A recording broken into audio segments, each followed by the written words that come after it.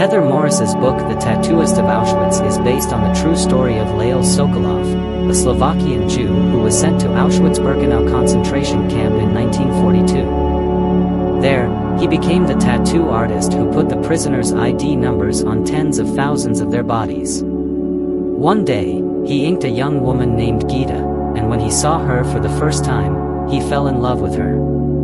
Even though the camp was horrible and dangerous, Lale and Gita were able to stay in love and help each other stay alive.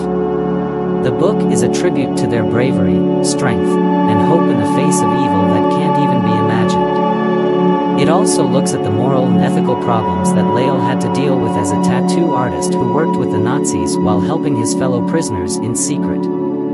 The Tattooist of Auschwitz is a strong and moving story about how love wins over hate.